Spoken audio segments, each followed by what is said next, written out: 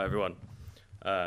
So I'm Nick. I'm in charge of the API documentation and developer experience at WorldPay.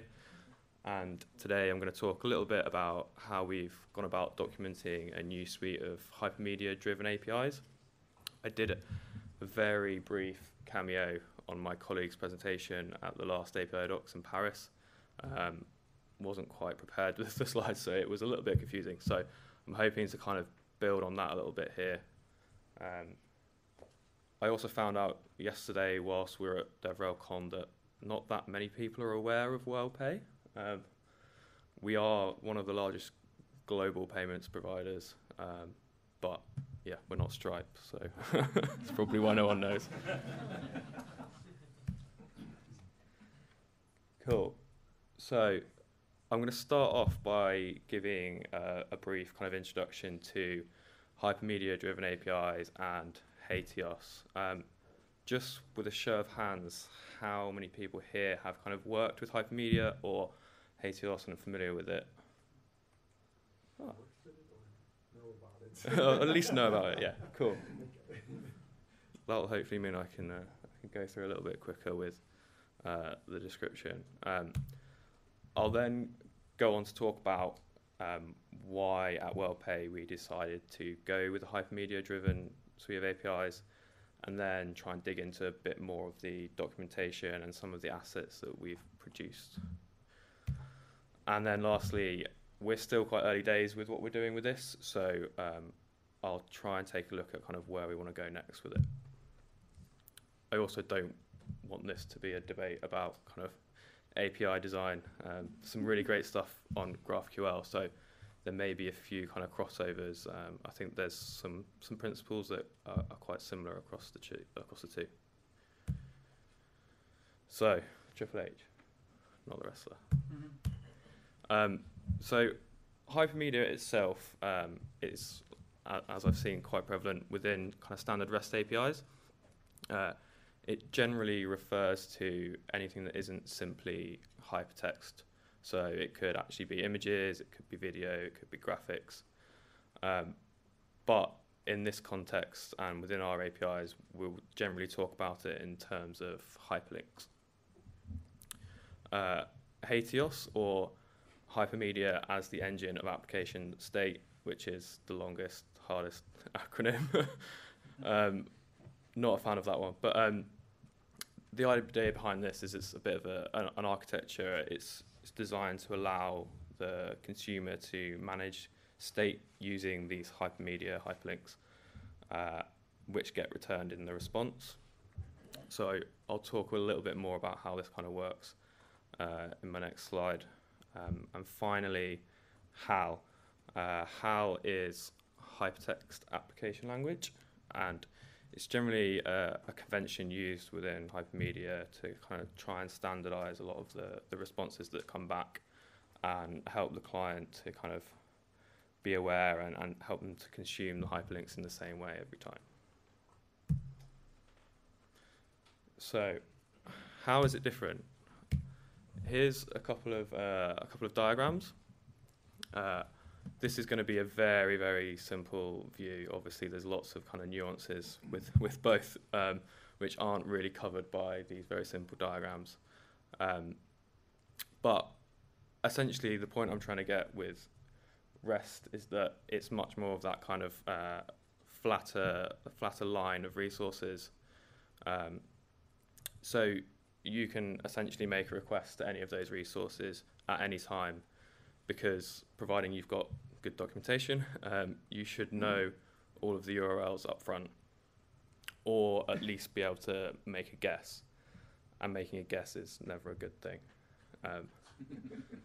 So the idea as well with more traditional REST APIs is that they're stateless, so there's no way of kind of managing state. Well, it's a lot harder to manage the state with a kind of more traditional REST API. So looking at the right-hand side with a kind of hypermedia-driven API, the state then becomes managed by the links. So the kind of twigs of the tree. I'm going to go into the tree analogy as well, because I think it does work quite well for Hypermedia as well as GraphQL. But the twigs that you see on the kind of right-hand side, the URLs for these resources aren't known up front. So these are all generated dynamically by previous requests. So the ones furthest right, in order to access those resources, you would have to query the root resource first. You'd then make a subsequent request and get a link back, and then get another link and follow that. So with this, we prefer to think of these resources, these URLs, more as actions rather than URLs. So each of those represents something, an action that you want to perform. It's not just hitting a resource.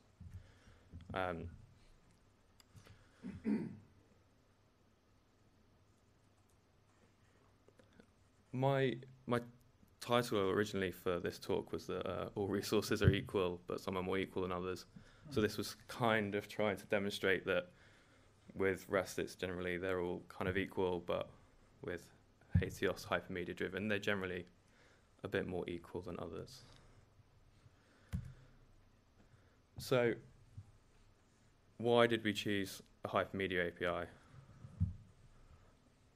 For us, we had noticed that with more standard REST APIs that people were hitting some issues with making invalid requests. And this was potentially causing us issues downstream. Payments obviously is quite an important part of well, the internet and of everything. So if people are making bad requests with payments, it's generally not a good thing. So taking a kind of payments example, this is very simple, distilled down version, but you'd start off by authorizing a payment. That essentially reserves the funds in an account, and that kind of starts the process of paying for something. The next step would be to settle or capture those funds, so actually take those funds and move them to the merchant's account. And let's say something went wrong or the person didn't like the product, you might then have to process a refund. For us, we don't want to let anyone even attempt to refund anything before they've even done the authorization and settled the funds. So we just don't give the refund URL out. It's generated dynamically because the only time we want people to perform that refund request is when there's some funds to refund. So that was kind of the driver behind this, the whole kind of payments lifecycle piece. And yeah, once that payment is done, it's gone. You then start that process all over again. The other piece, which is kind of tied in a little bit with the GraphQL and some of the talks that people have done, is this notion of discoverability, the idea that you can kind of navigate your way through the documentation, through the API, just by following the links. And we think with the kind of payments, within the payment space and the payments kind of use case, that works quite well. So, why not OpenAPI? I am actually a big fan of OpenAPI and have done some work with it in the past. And I actually joined WellPay after a lot of these decisions were made. So my first question within my first week was, why are we not using OpenAPI?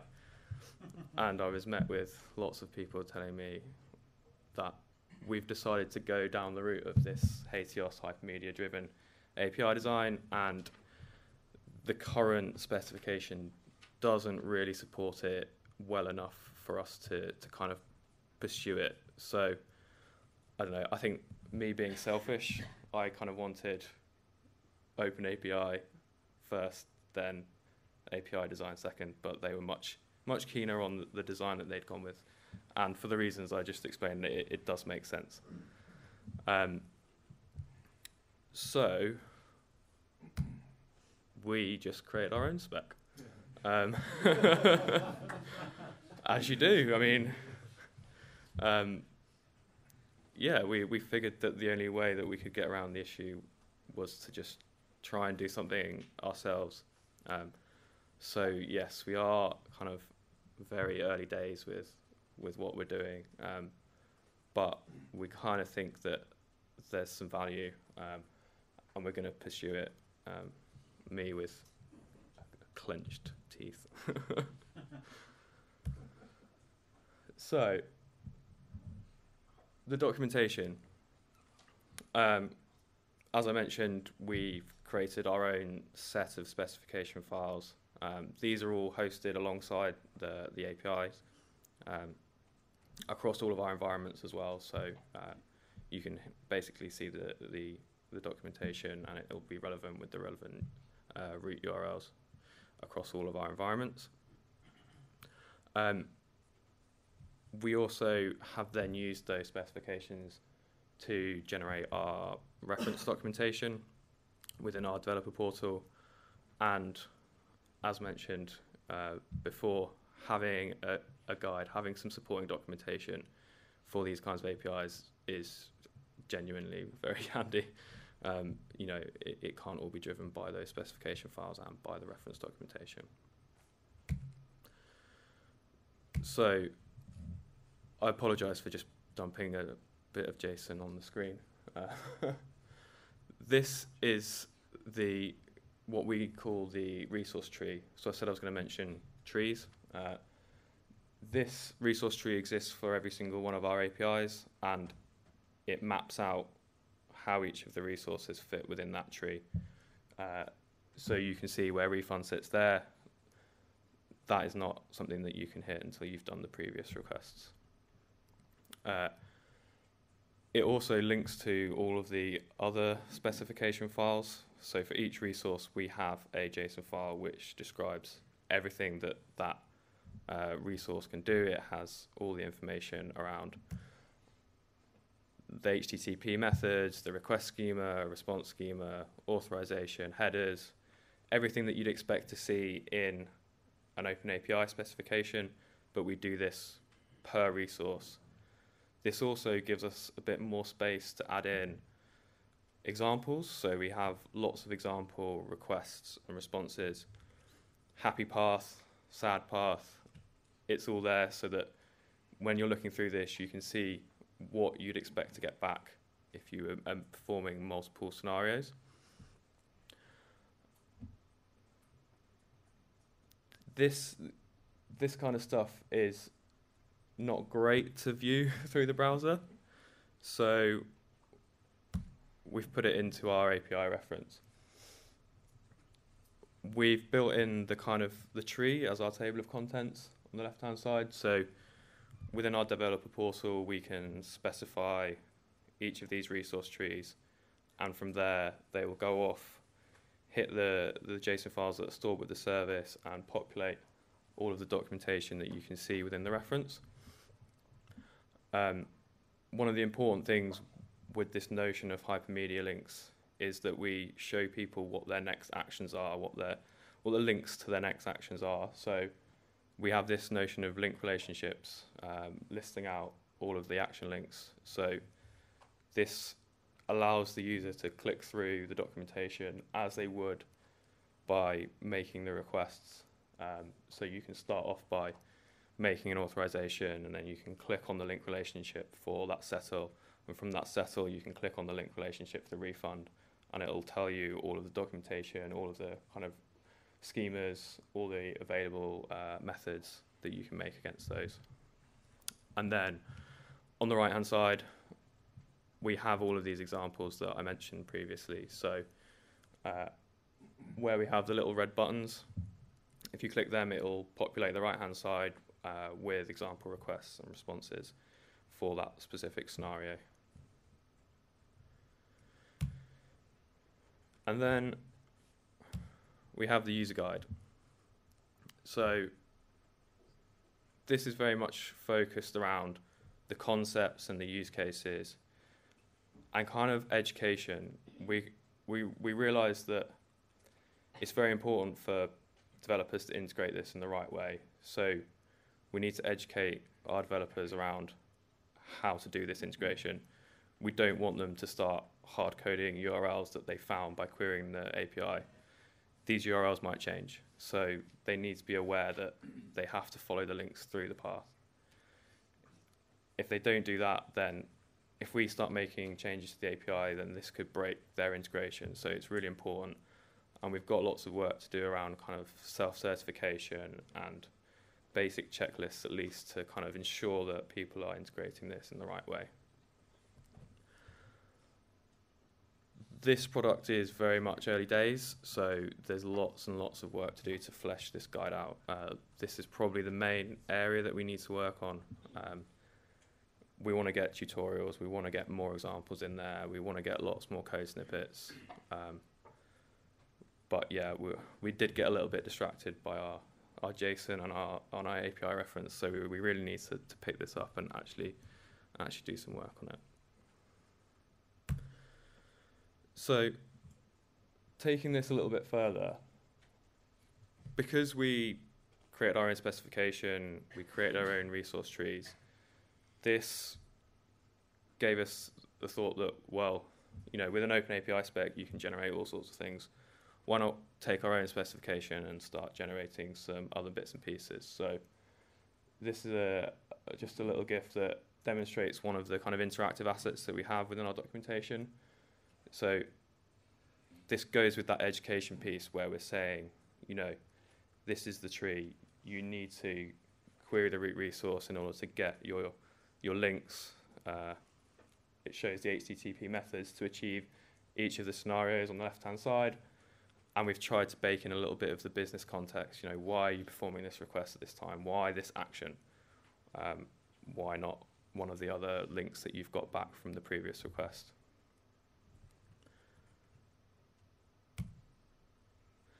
So where do we go from here? As I mentioned, we want to kind of build out our user guide. And as part of that, we want to kind of bring in some more of these interactive assets. And with the principle that we've used before, we want to ensure that these are all generated from the JSON files that we've produced. We've done a lot of work with these JSON files. We're using them to design new APIs. We're very much down that kind of spec-driven API design. So they're important to us. We need to make best use of them. So yeah, we're hoping to have some more kind of interactive assets to help users follow through the various journeys and follow the links and the actions that they get back from their requests. We also are close to implementing sandbox playground functionality within our API reference, all of which will still be generated from the JSON files, the specification files. This is something that, you know, it's a key part, and we need to allow people to have a play around with these APIs. They're very interactive, they're very much action driven. So if you can't do it and you can't see it for yourself, then they're not as valuable. And then the big kind of speculative piece at the end. I would like to develop this a lot further and potentially look to start open sourcing this in the future. We're a long way off doing that.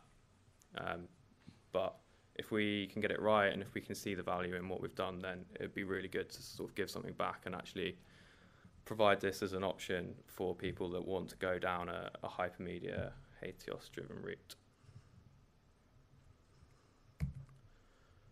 So, just to recap,